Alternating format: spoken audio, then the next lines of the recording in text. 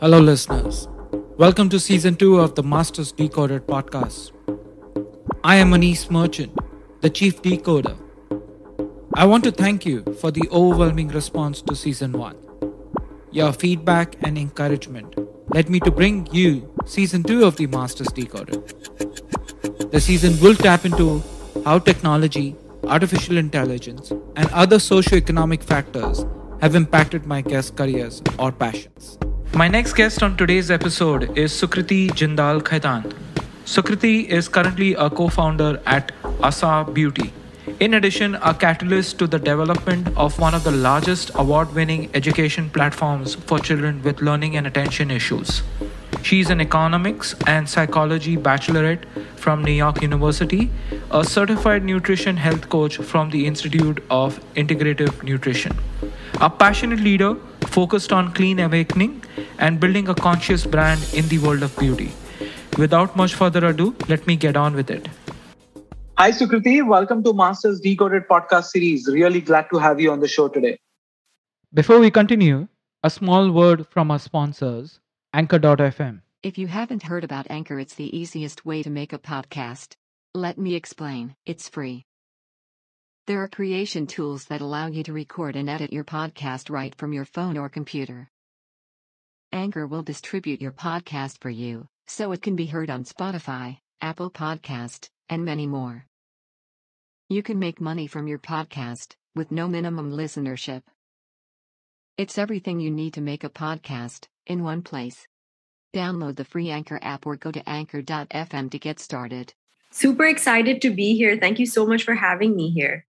No, it's pretty exciting to have you because, when I was looking up ASA, the company which you run, and, I also work in the industry, I don't have my own beauty brand, but I have clients who are the big majors when it comes to the entire consumer packaged goods. So, the first thought which comes in, Sukriti is taking on the David Goliath fight because beauty brands are not new. There are far too many in the market. So why beauty? Why beauty brands specifically? So that's a really good question. I mean, a lot may even say that the beauty segment is super saturated, and some might even say that the clean beauty segment is already saturated. That being said, so there are two of us, my mom-in-law, who's actually my partner, both of us were sitting together here and discussing that, we still, especially in India, have not come across a brand that is able to maintain both the luxurious element along with a sense of consciousness or conscious consumerism of sorts. So we decided to fuse together the two things and create a brand centered around not just a luxurious product per se, but also the ingredients are completely clean and natural, over 92% natural actually. And alongside that, we're not compromising on performance. And we're very authentic and true to what we say. So, with the beauty segment at a rise, there are a lot of brands out there that are questionable as well in terms of the ingredients they put in their products. And that actually a lot of people are not aware of. And our skin is our largest organ. Whatever we apply on our skin gets absorbed by our body. So when you're applying chemicals on a day-to-day basis that are not necessarily good for you in the long run, it can actually have, pretty bad impacts on your body. So, that being said, we decided to get into this space and launch something that is clean and true to what we say. Again, the other issue in the beauty segment per se is that in certain countries, especially in India, the beauty industry is not so well regulated. So people can come up with things and, that may not necessarily be good for the consumer and still, be okay with it and market it as, hey, we are clean. But in reality, someone who understands the intricacies of it may know that it may not be. So we want to ensure that, what we are producing as a product is something we would be happy to use, and we stand by that strongly. It's a little bit about, I know how to build brands, and what you're doing is pretty interesting, but it also poses a lot of challenge. like you said, and the statements you've used, that there are other brands who are also claiming the same things, which you may be talking about. So there is clearly awareness issue. An awareness issue is maybe too much of awareness, but bad awareness, because of good marketing, people might think that their particular brand may be good or bad, whatever the piece is. And there's too much of awareness where people in India and globally as well, they think they know everything about beauty, or they think they know everything about the beauty products. So how are you trying to tackle it? Are you leading with the product or the brand, or with the awareness first?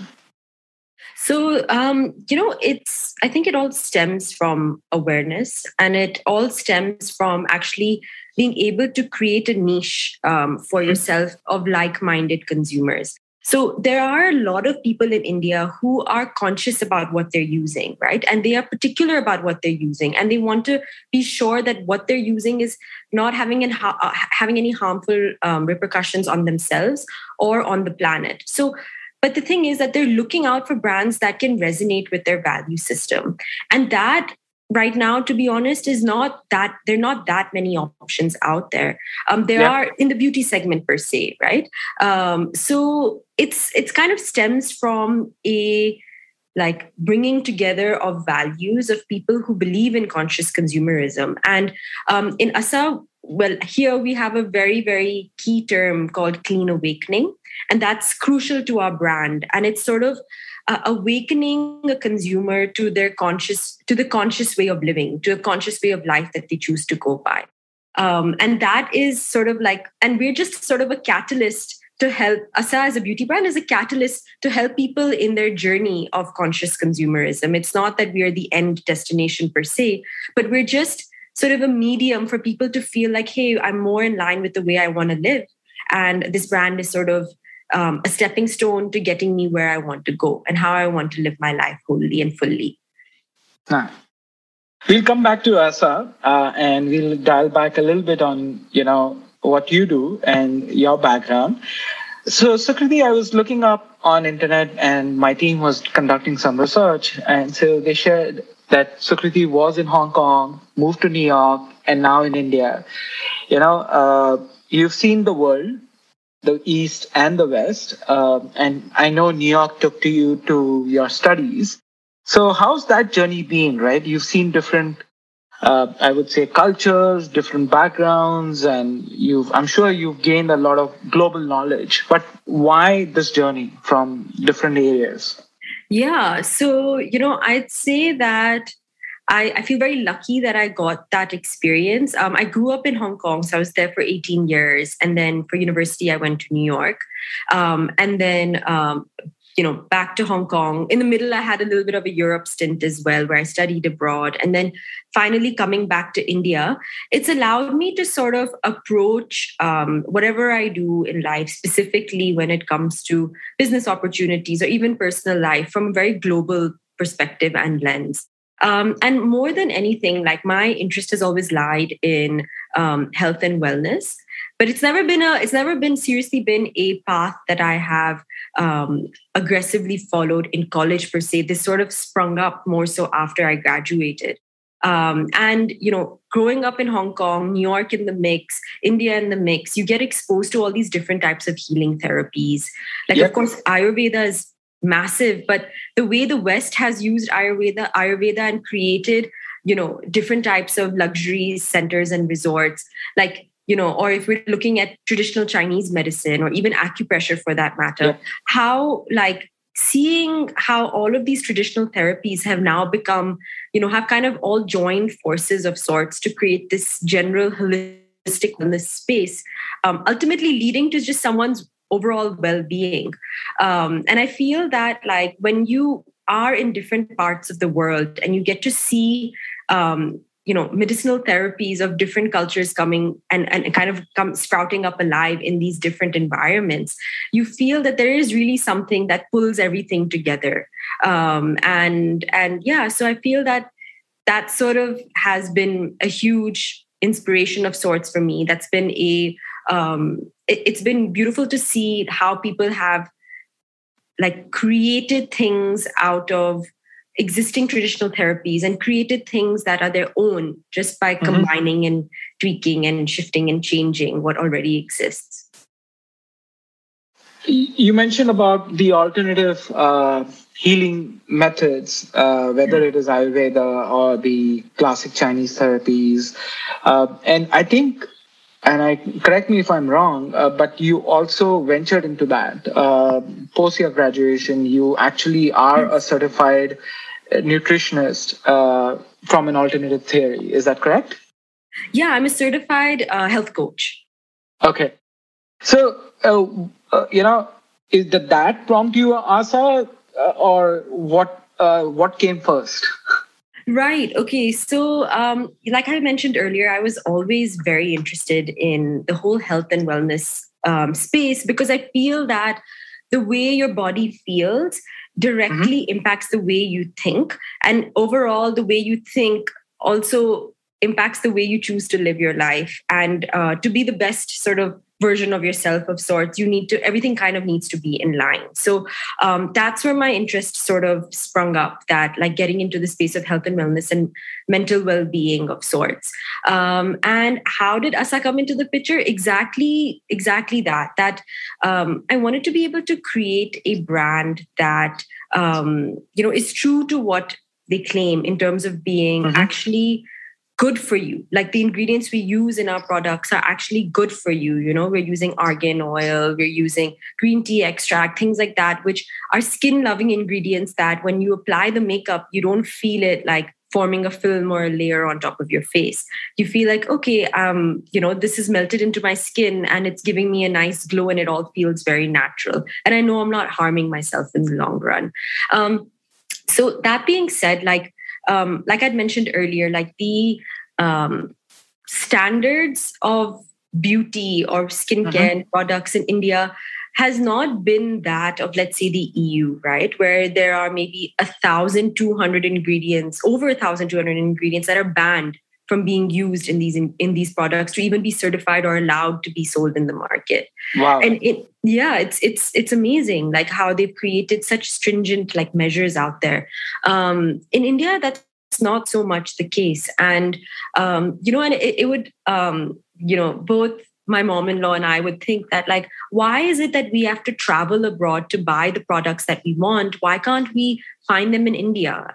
Yeah. And that sort of prompted this whole thinking that, like, let's create something. Like, let us create something that we would be happy to use and be proud of, that like we're using this product and it has the same level of a product you might get in the EU, and feeling confident about that, and being able to create a made in India brand that, people can happily use and consider it, an easy local alternative than having to always get their products from abroad. If I have to put you in a time machine right now, and I see that you've gone ahead and built an entire concept around alternative medicine and thoughts, but if I put you in a time machine and I take you back to your childhood, how was her thinking? Sukriti So like? What age? How young are we talking? Probably at the age when, we can still remember things, what we would do as children. So let's say at the age of 10, 12, 13, like, when you remember things as grown-ups. Yeah. So I remember as a kid, I used to... So we have this term in Hong Kong, and it's for a lot of global kids. That's called third culture kid, where you don't necessarily belong to the culture of the organization. Sorry. I'll just rephrase that. But it's so third culture kid is basically like a term where you don't necessarily fit into the culture of where you grew up. But and typically that is the case with a lot of international students. In our schools and and it so happened to be that so many of my friends were also in that space, where it's not like we were part of, like, let's say a homogenous culture per se. And that always in the beginning used to unsettle me, that like, where do I belong? Like, I'm neither, I'm not neither, let's say, Chinese, and I'm neither Indian, but I'm neither like American or British. Like, where am I? Yep. I'm in the middle of all of this.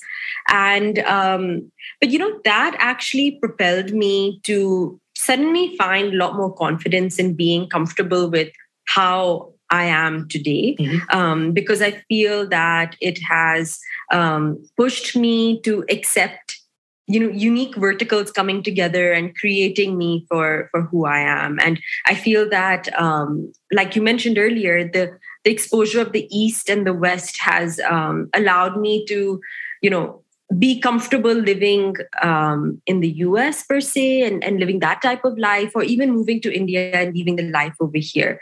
So I find a lot of comfort in being able to adapt and move into situations. And as a kid, I would say that is a core sort of value that sprung up, this sense of adaptability and this sense of just like being able to speak to different people and actually loving learning about different cultures and situations.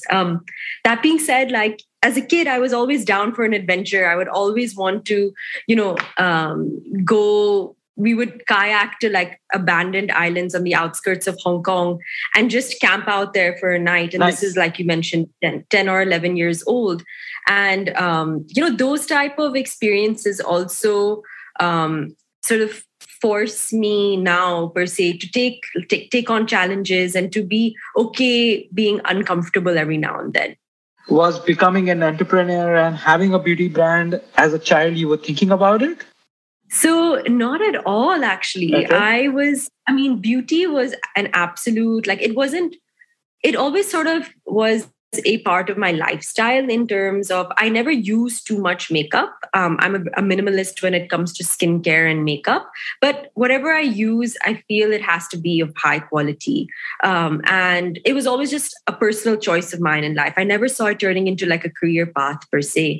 And again, health and wellness has always just been like a passion of mine. It's the way I choose to live my life, but I never chose to study that per se. So and I guess being an entrepreneur as well, I never knew I'd have my own startup.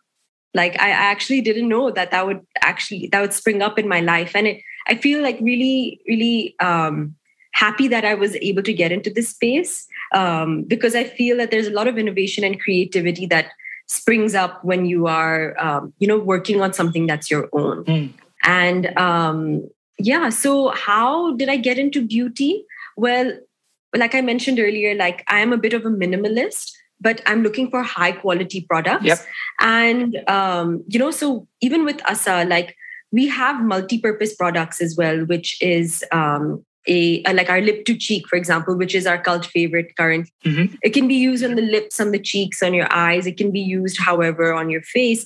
And it's just this one product that you need to carry in your bag and travel, and you're sorted. Like you've got your flush of color just by using this one product versus having maybe 4 or 5 products, like a separate lipstick, a separate lip balm, a separate blush, separate eyeshadow. So in a sense, it's just simplifying life and making it easy, but knowing what you're using is good for you. You use the word startup, and Asa is a startup today. And there are some uniqueness in this company. So let's talk about the first aspect. What have been your learnings or your share of triumph moments, both in those initial few years as you have begun on this journey? So tons. COVID, to be given its due credit, I think that was quite a fun experience, to say the least. We were planning to launch maybe 8 months before, but because of COVID, it got delayed. So there were delayed timelines. And then we, as itself, are super particular about the ingredients going in and making sure that our product is, a good quality product. So there was so much back and forth in terms of shipping things back and forth, testing, trying to make things work. We were going to have like a launch party of sorts, and everything had to now be digital. So because the world has now moved towards this space of, having a lot more of an online digital presence, our strategy also changed. And, and in a sense, I've never really been like a very digital first kind of person. But this forced me in that direction. And I feel like the learnings, the learnings that came out of it, like performance marketing, what is that? How can you be spending so much on just, getting people to come to, see your brand online. And now I'm able to understand the intricacies of it. Like, I'm obviously far from being a technical expert of sorts, like far from it, but I can understand the concept a lot more. That being said, I live in Bangalore. Our team is mostly in Bombay, and my partner is also based in Bombay. So, and I guess like because of COVID, we weren't able to meet anyways. So this whole like Zoom culture also arose. And, at times we found ourselves to be a lot more productive even on Zoom than to meet in person. And, those were some interesting learnings. So we're still trying to pursue a 50-50 model where 50% of the time we are together, like touching, feeling, experiencing the product, and 50% it's a work from home type of situation. And I guess the other sort of big question mark that has arisen is people for a period of time had stopped using makeup because everything was work from home. And that was a big, pain point for us that, what's going to happen? We're a new makeup brand launching in the middle of all of this. Like, what's going to come out of it? And, and surely there was a dip in the makeup, the beauty segment, not so much skincare, but the beauty segment. But now it's back on a rise. And it's just that now maybe lipsticks that used to be like the first product someone would buy, for a period of time, those had dipped and eye products had gone up, right? And you're talking about mascara, eyeshadow, things like that, because the mask covers the lower half of the face and it's just your eyes that are seen. So it's like kind of keeping abreast with what is happening in terms of consumer behavior and culture, and making sure that we are able to give our consumers the experience that they are looking for at the end of the day. The second aspect of Asa is you starting your business with your mother-in-law. Yeah. Also, how has that experience been? It's a different level of a partnership. No, it's, so in the beginning, like everyone would ask me like, that's going to be quite an interesting space to get involved in. And like, it was a curious spot for a lot of people, but luckily, like my mom-in-law and I, we both get along really well. Nice. And our strengths are very different. So it's nice because we kind of manage things in a way where we can discuss. But at the end of the day, what we're managing is not conflicting per se. And our whole outlook, like our vision for Asa, is very much the same. And I think when your vision is aligned, then you can kind of always keep moving in that direction. And the type of experiences she brings from her life journey, and the type of experiences I bring from mine, we can bring new learnings to each other. And I think that's what's been quite like a lot of new insights have come to me because of that. And also, I've never really lived in India, and she has grown up here. So she really knows how to navigate the space, and in a way that I found like a very strong backbone. And without her, I don't think Asa would exist for sure. That's good to hear. In the short time of Asa, are there any specific moments which you look back and keep pushing you? Because COVID has really impacted many of us, and it can really deter us or, probably make us do things which we would never think of. But have there been any specifically from a business perspective, things which make you proud, make you look back and say, no, this is why I'm doing this, and keep pushing ahead? Yeah. So, I think that one huge space that we really push for and believe in, and a big pillar of ours, is sustainability.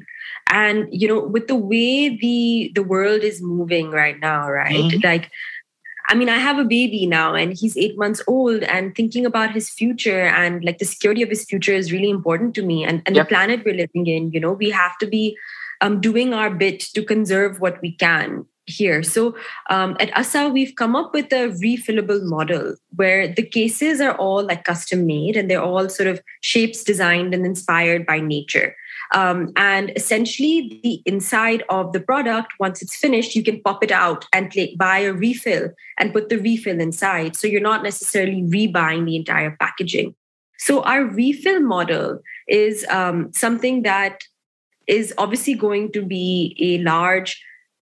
It's sort of like a space we're delving into, which has not been explored before in India per se, where we're trying to change consumer behavior to move towards a less waste, less packaging type of lifestyle, and move towards a lifestyle where you're able to know that what you're throwing out is not necessarily just landing up in the landfill, but it's something that can actually be recycled and reused. All our cases are in aluminium, and so everything is in metal, so it's all reusable and recyclable.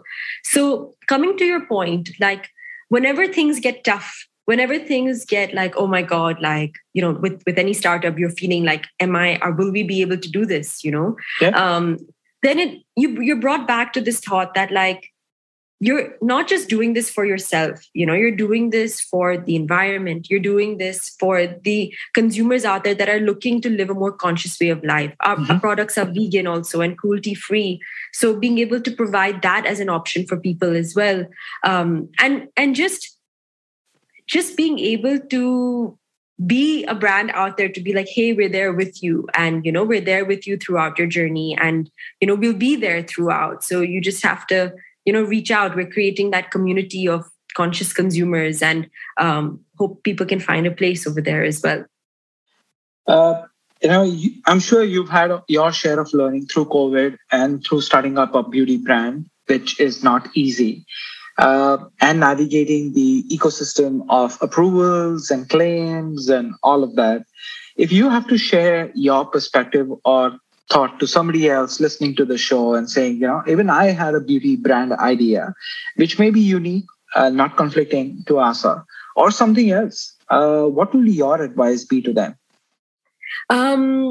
So, that's a really good question. I guess I'm trying to imagine myself way down the line when I just got into this space. I think if you are convinced about your vision and your purpose and your place in the beauty segment, anything is possible. Like the space is very competitive, but if you're clear of where you want to take your brand forward and you're passionate about it more than anything, I think passion and grit, those two things combined are what will allow you to succeed in whatever space you get involved in. So, sometimes we get scared and we get overwhelmed thinking that like, is there space for me here? There's so much happening and the people are doing so well. Like if I get involved, will I just get lost? And sure, that feeling had arisen in me too. But that being said, because I was passionate about the brand per se, and also because at this point I was determined just to make it happen, those two things combined help push us, to actually launching ASA. And the other thing I would say from experience is that, so I'm a bit of a perfectionist, and I always look to have things all in place before we go live or before we launch or before we kind of, take things forward. Yeah. But when it comes to a startup, it's all trial and error, and it's all about being present and handling things as they arise, as and when they arise. So, if something were to not be 100% as per plan, that's okay. Like that's part and parcel of running a business. And it's okay to not have everything down like to the T before you launch. You just have to get it started, get it moving, get it going. And the learnings and the changes and the transition and the flow will all follow suit. Very, very, very interesting. Some great learnings. And I'm sure the listeners who are going to be listening to the show, they will be saying, okay, and it motivates them to push ahead. You mentioned something, and I want to double click on that phase of your life. You mentioned about your baby, so congratulations on that. Thank you so much. And I'm sure with Asa being a baby and your newborn baby boy, How do you manage, and how has family supported your venture and this entire ecosystem which you have built around yourself? Yeah, that's, I feel like when you become a mom, and that too a working mom, your respect for women just goes up 10 times more. Like I've always Definitely. been, and you're going through it on your own. And both are sort of babies that are full-time jobs per se, Yep. because it's not that it is your own creation, both of them. So I wouldn't say it's been the easiest thing. And I think there are definitely moments where you feel like you're beating yourself down and you're very hard on yourself, that like, I can't even manage 100% the way I want, because you're feeling kind of pulled in between. But I feel like the balance does come around, and you learn to, you learn to prioritize. I feel, if anything, what this combination has taught me to do is to, number one, be a lot more efficient with my time and my energy. Because now when I have, let's say if Shaurya is sleeping, now when I have 2 hours to work, I am a lot more focused and a lot more efficient. And I'd probably be able to squeeze in what I would do in maybe 4 or 5 hours into those 2 hours. I feel a lot more confident in that space per se. And that being said, when I'm with my baby, like I consciously make it a point that I'm present with him too. And if work meetings have certain time frames that I've allocated, and certain time frames are just for him. So making sure I'm not missing out on both has been a bit of a struggle, but I think it's now reaching an equilibrium. Very interesting. No, it's my respect for women. I am surrounded by women at home and at work, but I would say more at home. And my respect continues to grow every day, whether it's my mother, whether it's my wife, whether it's my sister. When I look at them and the kind of things they are trying to achieve and do, at the same time, manage the kids. It's not that they only, but, managing the kids and doing variety of activities, the respect is pretty paramount for me, at least.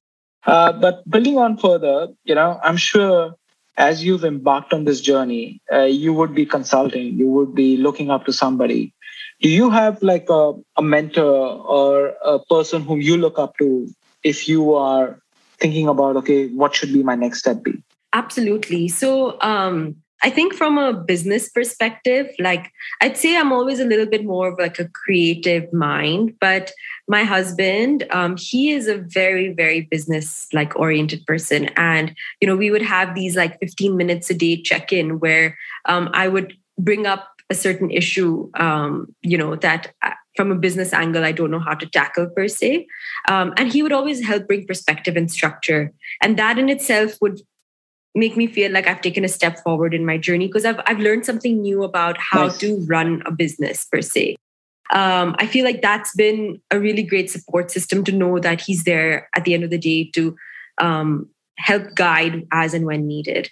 And also, like in this journey of Asa, like I'd mentioned, I think my mom-in-law has been pretty inspiring to see, see her be able to launch a startup and not feel frightened by the term a startup, and think it's too new age for her to get involved in, and she is now completely full-time focused on both her startups. She's running a nutraceutical brand and Asa at the same time, and so it's quite inspiring to see that, and to see that you can have so much excitement towards learning and creation and building at whatever stage in life you're at. So that's something that I do want to be able to imbibe when I'm, older, and feel that like I'm perpetually in a space of creation and being able to contribute and bring my vision and thoughts to life. Sure. Sukriti, we've been talking about Asa a lot throughout this conversation, and but a brand like yours, which is a challenger brand, I would use that theme.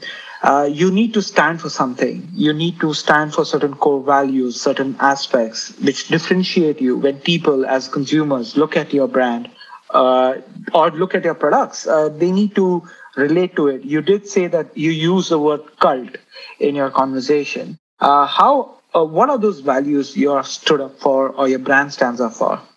Yeah. So Asa as a brand is always looking to awaken the consumer to a more conscious way of life. And a couple of pillars that fall in what we call our brand values is purposeful luxury, purposeful beauty, and purposeful living. And essentially, what we're doing here is we're looking at creating products that are over 92% natural, so they're not harming your body in any way. We're looking at creating products that are vegan and cruelty-free. For ethical and sustainability reasons. We're looking at a full sustainable wing over here where products are refillable and all made in aluminium. So, we're not looking at plastic packaging of sorts, and even the way our products are shipped, we're not using plastic wrap and things like that. And of course, from a health and wellness point of view, ensuring that these products are not harming your body from within. And it's made in India and it's made for the global Indian women out there. So the colors, the shades, the tones, everything that we are kind of coming up with has been tried and tested on Indian women to ensure that they are able to find the appropriate products that suit them. So that's sort of Asa in a nutshell. And why should someone have to compromise on their luxury experience? And they should be able to get that along with all of these values. And Asa sort of is at the crossroad of both of those coming together. Sukriti, this conversation has been very enriching, and hearing you out and the journey you are on, I would just say best of luck on that, because it's definitely a long road ahead, but it's very promising on the theme which you have latched onto and your company has latched onto, which is definitely unique. I can't. I may be making some presumptions, but I may not be the ideal buyer, but I'm sure the people around me, whether it's my wife or my other friends and family, I will definitely be promoting Asa in that lens. It's been a great pleasure to have you on the show. And thank you for taking time out. I know Shaurya may be waiting for you today, so I don't want to waste a lot of your time. But yeah. Not at all. No, I just want to thank you so much for, choosing me to be interviewed. It was really nice to hear all the other podcasts you've done. And you're doing such great work of bringing these things to life and people's journeys to life, in respect to where they are currently. So amazing. I hope you keep it up and looking forward to your next few seasons. For sure. Thank you very much for those kind words. And I'm sure the listeners today will be inspired hearing your story. Thank you, Anis. Thank you so much. And good luck. You too. Take care and be safe. You too. Bye-bye. Bye-bye. Thank you for listening in. And we close yet another episode of Masters Decoded. If you've enjoyed the episode, please, you can help us out by sharing it on social media. I would personally appreciate that. It's how we can reach more listeners, and the more listeners we have, the more awesome guests I can get in touch and convince to participate in these conversations that are a joy to have for me, and I hope they are a joy for you to listen as well. You can also help a lot leaving reviews on iTunes or your podcast service of choice. Reviews are surprisingly helpful in supporting the podcast to get to more listeners. If this episode has intrigued you, I would request you to subscribe to the podcast to stay up to date and get notified to the future episodes. With that, I bid you and see you in the next episode.